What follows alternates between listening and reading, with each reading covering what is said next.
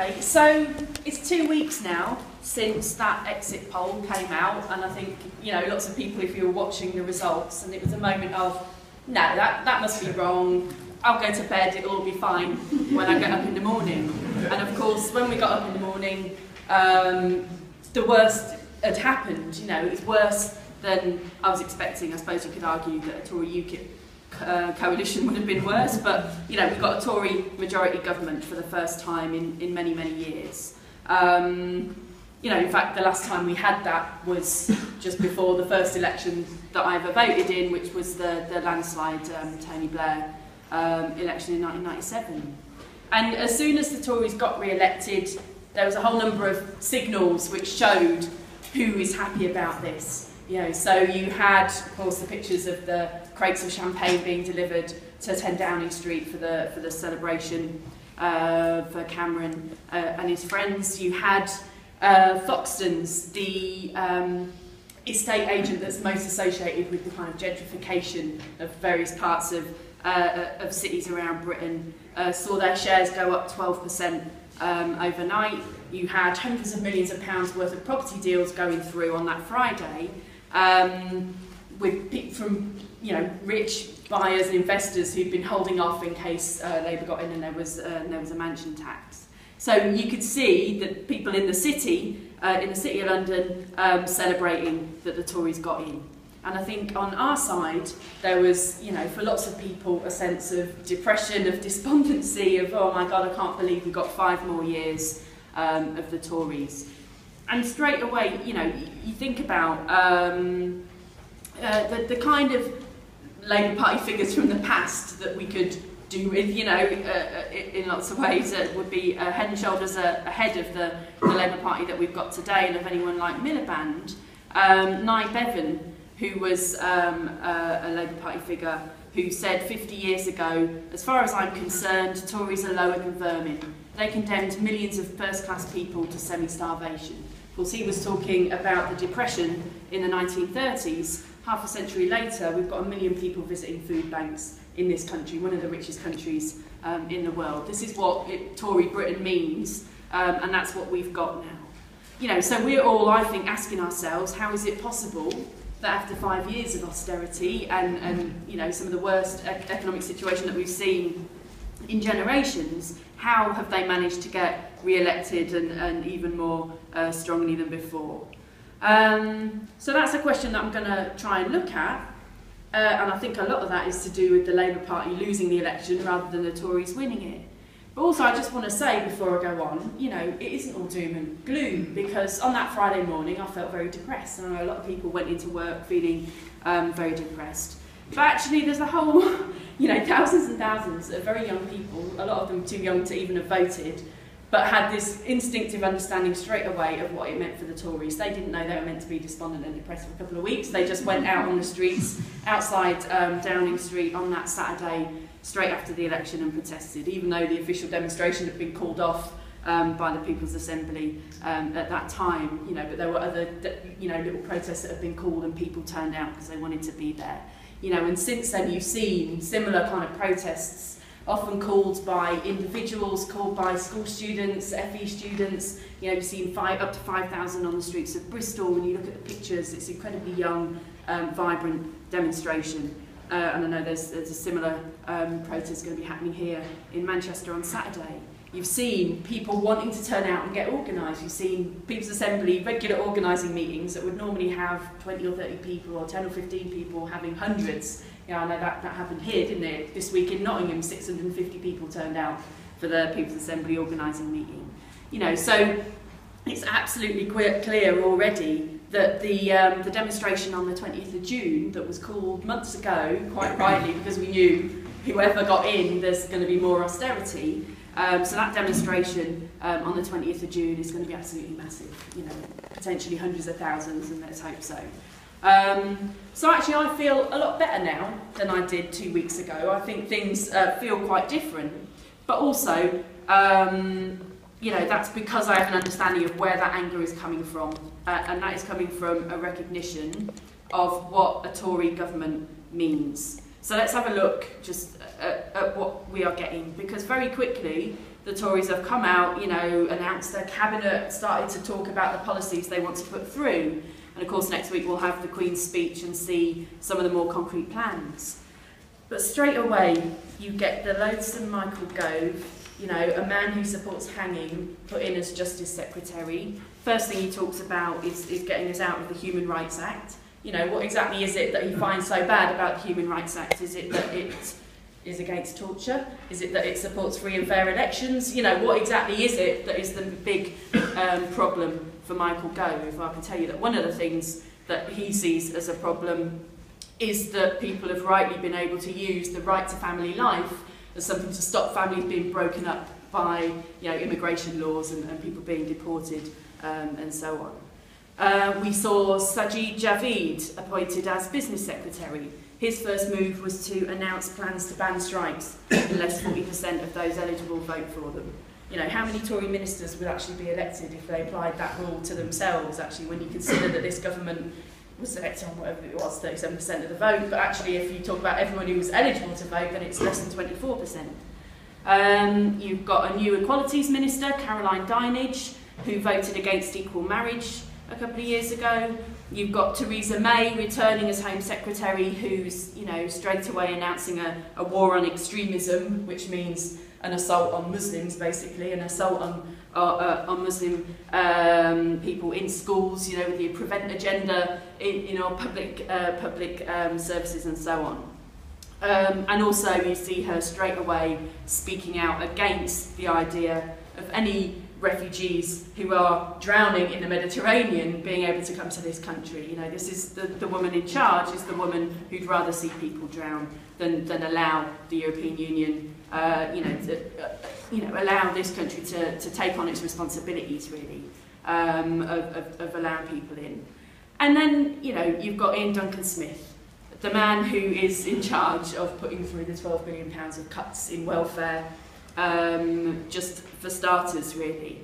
And you've got Cameron himself, today talking about seizing wages from immigrant workers who he decides shouldn't be allowed, to earn money for the work that they do. A man who one of the first things he talked about was, we've been far too tolerant for too long in this country. You know, when those words come out of the mouth of a Tory, I think, you know, it's a big problem, really.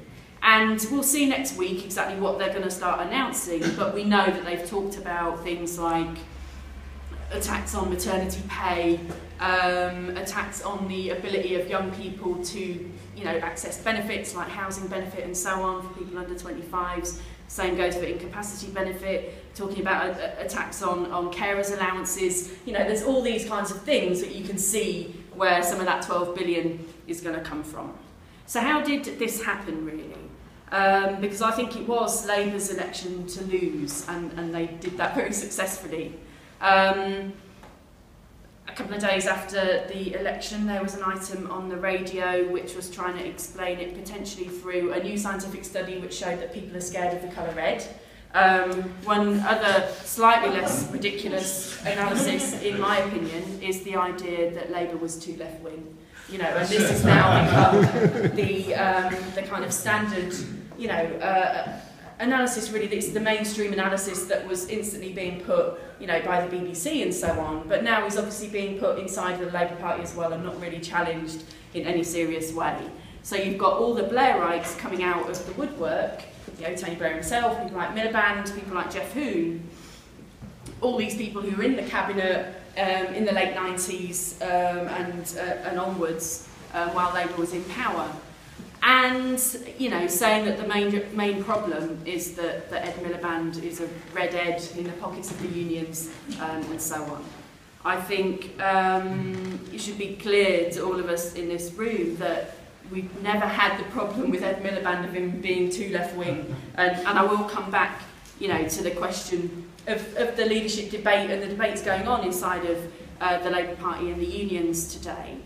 But I do want to just dispel some of the kind of assumptions about the election result first off, because actually the overall, you know, I don't think there was a massive swing to the right or anything like this in terms of, you know, the bulk of people in Britain. You know, I come from grew up in a small town in Essex where the Tory majority went up in this election. I think for a lot of my friends from home, you know, really feel like they're walking around depressed thinking, oh my God, is everyone I'm looking at a Tory? Did that person vote Tory? Did that person vote Tory? And really, actually, when you look at the proportions, not very much has changed in terms of the overall votes for the Labour Party or for the Tories. The key thing that really decided this election was the collapse of the Lib Dem vote, and rightly, you know, they absolutely deserved it, really. So the Lib Dem vote basically collapsed. They lost their deposit in 341 seats. This was the party that has been the third party in this country for many years now. Of course, unfortunately, and again I'll come back to this, the third party in terms of number of votes is now UKIP. And this is something we'll have to deal with as well. But the Lib Dem vote kind of broke down pretty much both ways. Half of it went to the SNP, Plaid Cymru, the Greens and the Labour Party, you know, and their kind of combined vote of that bloc that you could vaguely call left went up by about 7%. But the other half went to the right, you know, and you see the votes of the Tories and UKIP added together also up about 7%. So what we're seeing is a bit of a polarisation, really, you know, a milder form of what we see across Europe at the moment, particularly places like Greece and Spain that have been at the sharp end of austerity, where you've seen, you know, kind of left-wing parties like Syriza and Podemos being formed, as well as the rise of the far right, you know, like Golden Dawn in Greece and so on. I think what also happened is that the Tories were more effective at putting their argument, their pro-austerity argument, and also at whipping up fear about the SNP. And they really played this big, didn't they? They tried to say to people, you know, if you vote Labour, what you'll get is this mad Scottish woman who's an ultra-nationalist who will come down and try and destroy the United Kingdom after however many centuries that's existed, I can't remember. So, you know, he whipped up all of this fear, and Miliband fell in behind it, really. He did the mad thing of making, you know, literally saying that basically saying that he'd rather have a Tory government than do a deal with the SNP, which was complete madness, really, in terms of what Labour's base, you know, where Labour's vote would come from, and where the votes for the SNP in Scotland are coming from. But the argument about austerity is also really important, because it's clear from polls that something like 46% of people in Britain agree with the pro-austerity argument, or at least they accept it. They accept that there's no alternative to austerity. And I think the main reason that people accept it is because no major political party has ever really challenged it. And this is the key thing that Labour failed to do, didn't they? Not just in the last few weeks, but in the last 5 years. They've never really challenged the idea that the crisis was caused by them overspending in the Parliament when the last one they were in charge. And they've never really put an alternative to it. All they've done is say, you know, we could have slightly less austerity, we could cut things slightly slower, and so on. So they've not really put an alternative at all.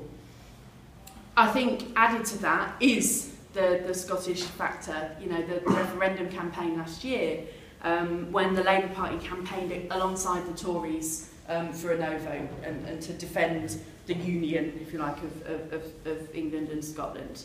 I think when they did that, Labour in Scotland broke the bond, really, between their traditional voters and the Labour Party.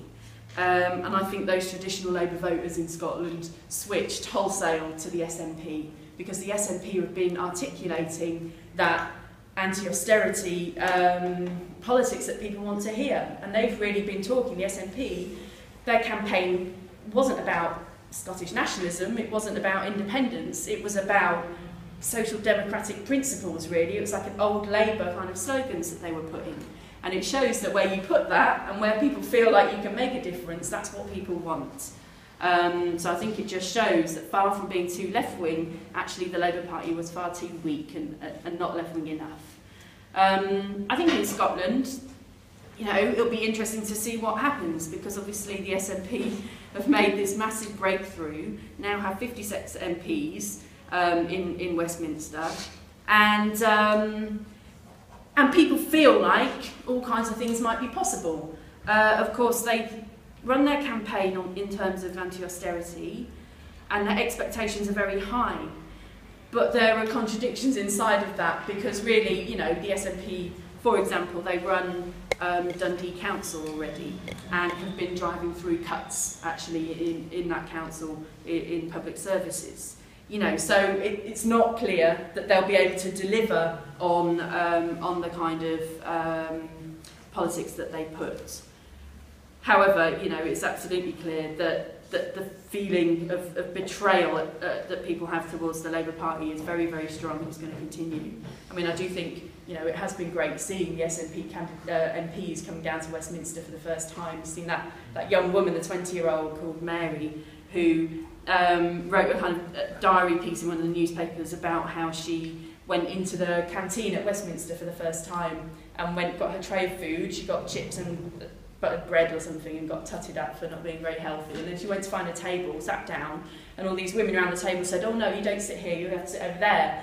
And she was like a bit confused, and she went to look at where they were pointing, and there was a big kind of a screen and a sign on it saying MPs only beyond this point. And she just thought, I don't want to be like that. You know, it was this canteen staff who was sitting at the first table she'd gone to, and she just turned around and went back and sat with them, because she feels like, you know, she's not been elected in order to go off into some ivory tower of special privileges. She wants to be part of where, you know, ordinary people are and experience the same things as they experience. You know, and that's fantastic to see that in the Houses of Parliament, because you don't get it often enough.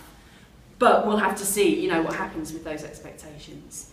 I think, you know, when you think about Miliband's campaign and the Labour Party's campaign in the election, you know, they did sometimes raise class arguments. They did talk about the mansion tax. They talked about scrapping the bedroom tax, opposing zero-hour contracts. You know, and when they did that, Miliband's polling went up. People liked it. This was obvious. But then, you know, 5 minutes later, they'd go back to the kind of austerity line, you know, accepting all the stuff about the need for cuts and so on. You know, he could have said so much more. He could have gone full out defending the NHS and saying, let's fund it properly, rather than saying an NHS with time to care as one of their pledges. You know, like meaningless, empty statements on that giant stone tablet that's now in a garage in London or something. You know, he could have said some very, very concrete things about £10 an hour minimum wage. He could have talked about homes for everyone that people can genuinely afford, and so on. And of course, they also put at the centre of their pledges controls on immigration. You know, so they feed into the racist kind of agenda that all the main parties have accepted about immigration somehow being a problem. Nonetheless, it's still true that most workers are going to vote for the Labour Party, in England at least. The Labour Party's vote went up in London. In England overall, they actually got more votes than Tony Blair did in 2005, in the last election he won. You know, but there's this fragmentation, you know, to the Greens, Nationalists, and so on, and to people not voting at all.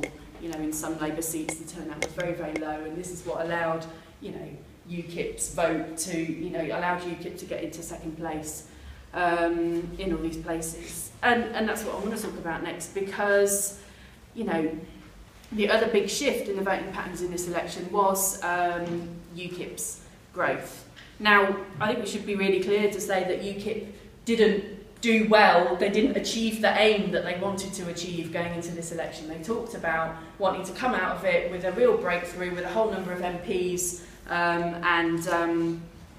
you know, and be able to push forward. And, you know, really the best moment of the day after the election was in the morning when Farage failed to win that seat in Thanet in Kent. You know, and I think that was the highlight really for most of us. And thank God he didn't win, and thank God people campaigned with Stand Up to UKIP in all of those target seats, and I think made a real difference. You know, in Thanet, where the Tory won, he only won by 2,000 votes. This isn't a lot, really, when you think about a general election. It does make you feel that the work that those tens and hundreds of activists did can really make a difference to convince people not to vote for UKIP. But UKIP came second in 120 seats, 40 of those Labour seats. They run Thanet Council now. They won in the council elections, and it's very clear that this is a racist vote. You know, it's built on the basis of anti-immigrant rhetoric. UKIP did not campaign on the basis of the European Union. You know, and this is not an issue that is high up on people's agendas, although it's going to become higher because, of course, the Tories have promised to have a referendum. But this was a vote that was built on the basis of anti-immigrant stuff. And, you know, 87% of UKIP voters see controlling immigration as one of the 3 key issues. And this is way, way, way higher than voters for any other party. So it's really important that we were part of those campaigns, and we'll have to continue to do that because they're building for the future as well. They're trying to lay foundations. The other thing we saw was socialist candidates standing, you know, in some places around the country. And we were part of the Trade Unionist and Socialist Coalition, which stood candidates. I know you had some campaigns here in Manchester, and I was involved in some down in London. And they were fantastic campaigns, I think, in a lot of places. It was a really good way of being a central part of the arguments that were going on in the course of the election campaign. It's very hard to be involved if you're not actually standing in those elections. And actually, you know, it meant that there was a whole layer of people who had a very clear anti-austerity voice and a principled stand against racism and all of these issues, standing as candidates, able to go out and have those debates with people and build up networks around them, really, of those kind of activists that we're going to need in the next few months and years to build the fight against the Tories. But the reality is that the votes were pretty low in most places. I think there's some exceptions. There were some very good votes, and also some very good votes in council seats where people stood.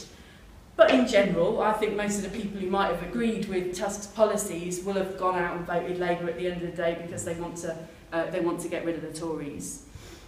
You know, that doesn't mean it was wrong to stand. It means that we have to think about how we win over people in future to the idea of a real alternative, I think, at the ballot box, but one that's based on what we do on the ground actually between the elections, because I think that's another thing we have to do, is get the election in perspective. Because for me, you know, the fight against austerity is something that I was never expecting a Labour government to lead.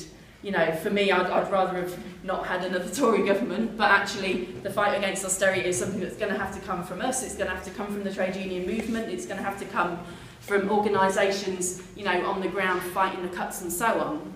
You know, for me, the best chance of beating Tory austerity wasn't 2 weeks ago at the ballot box. It was a few years ago, in 2011, when 2.5 million public sector workers came out and struck in November 2011 over the pensions, these hacks on pensions, the attempts to kind of attack and privatise public services. You know, it was a real crime that the union leaders allowed that, well, really called it off, basically, didn't they, after the first one-day strike, and didn't push through the fight that could have been. You know, I was going to end by talking about the brilliant national rail strike that's happening on Monday and Tuesday, but of course that's now been suspended. They've been given an offer. Who knows? You know, maybe it's a good offer. I think it's a wrong strategy to actually call off the strike. I think workers need to show their power before they start bargaining. You know, so I think the last couple of things I guess I want to say is about what our priorities are from now on, really, because I think it's clear that things are not going to be easy for a Tory government with a majority of 12. You know, this is not a good situation for them to be in. Firstly, there's the constitutional issues that can explode. There's Scotland itself. You know, you can't have 56 MPs and not have a debate about a future independence campaign, or, you know, and having to do, you know, more devolution, etc., etc. There's the question of the European Union and a referendum, which now may be next year. You know, this is one of the issues that has torn the Tory party apart in the past, in the early 90s. And there's at least probably 50 backbenchers who aren't going to follow the party line of staying in the European Union. you know, it's an issue that is going to be difficult for Cameron to keep on top of, and of course will give UKIP a second wind and a second opportunity to get back in the media and build their side. I think it's also going to be tricky for us on the left, because we need to put a left-wing argument against the European Union. You know, we need to say the European Union is an institution of neoliberal capitalists that is there simply in order to make it easier for European capitalists to make a profit without any impediments. You know, this is not something that I have an interest, or any worker in Britain has an interest in supporting. But we have to make sure that we're able to put that argument as in an internationalist and anti-racist, you know, an anti-capitalist way, and find allies who are going to be with us in that campaign, because I don't want to be, you know, part of a no campaign that's you know, Nigel Farage is part of. I think Labour at the moment, we can see that there is no possibility, from the top at least, of them moving to the left. We have a leadership campaign which is entirely full of Blairites, right-wingers. The union man, Andy Burnham, what did he do? Oversaw the first PFI project in the NHS when Labour was last in power. He voted for the Iraq War. You know, he's a right-winger in the Labour Party. We've got, you know, a time when we should be saying the only way to really challenge austerity is to tax the rich. Actually, Liz Kendall, one of the candidates, is saying even a 50% top rate tax was mistaken. You know, this was going too far. You've got Mandelson writing, saying, you know, when in the race, in the election campaign where the Tories and Labour were competing over the arguments about austerity, he says, why did Labour lose that argument? Partly because the rest of us do not pay for rich people's wealth, whereas general taxpayers do fund Britain's generous welfare system, and sometimes feel that the unemployed are not just workless but work shy. Okay, so rich people's wealth magically appears out of nowhere, apparently, according to Mandelson, but we do pay, you know, through our taxes for everything else. I think we need to go way beyond the Labour Party's kind of frame of reference in terms of what is possible, and say that actually all that wealth, it's not something that just floats separately from the work that people do every single day. You know, the only wealth that exists because workers go to work, they transport goods, they produce goods, they teach and educate people and make them healthy so they can go back to work. We do all of these things every single day. We create all of that wealth, and you know, we won't be held to ransom and told that we have to pay again in order to keep the profits of big business up. I think that, you know, as socialists, the job we have now is about building an alternative now. We can't wait 5 years for another government, as McCuskey would like us to do. We won't have 5 years to save all the services and so on that we need to save. You know, it matters what happens in Labour, it matters what happens at the top of the unions, but the decisive question is what we do and what we're able to organise and influence in the networks that we're involved in the workplaces where we are, in the colleges and so on, and link all of those struggles together to make a force that can tear down the Tories.